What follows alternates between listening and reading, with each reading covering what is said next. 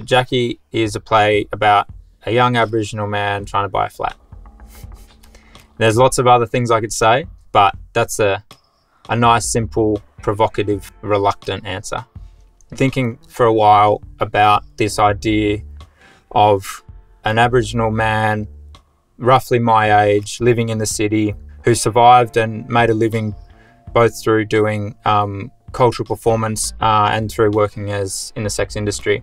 And I just thought about those two very intimate forms of performance labour as a way of earning one's subsistence. That was just an interesting kind of dramatic proposition to consider. What's unique about this production, I think, is the voice of Jacky and what Declan's written. I don't feel like I've encountered those or even played those roles before where, you know, I get to play like a young Indigenous person who's powerful and sexy and really confident about their body and unapologetic, especially a queer Indigenous character who isn't a sidekick or isn't the butt of a joke or isn't there for a giggle. He's in there making like real decisions and like boss moves, and he never leaves the stage. The experience of contemporary Aboriginal Australia is really complex, full of, yes, it's full of trauma and terrible history, but it's also full of humour and sexuality and queerness and complex relations and a constant juggling of different identities and kind of code switching in different situations. And to see a character who's so complex and queer and straddling black and white worlds, and to be able to see yourself reflected on stage, that's really incredible. And I think it's going to really resonate with lots of other kind of contemporary urban blackfellas.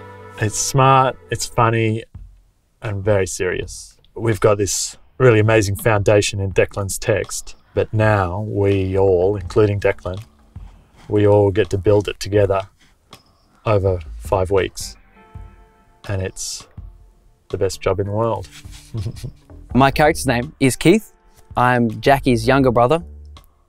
And Jacky has taken me under his wing to get my life sorted out. And my role is to really get in the way of Jacky's life a little bit whilst he's trying to fix mine. The role that I play in Jacky is Linda.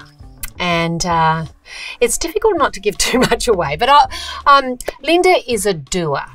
She gets shit done. Quote, the uniqueness of the production is the playwright's voice.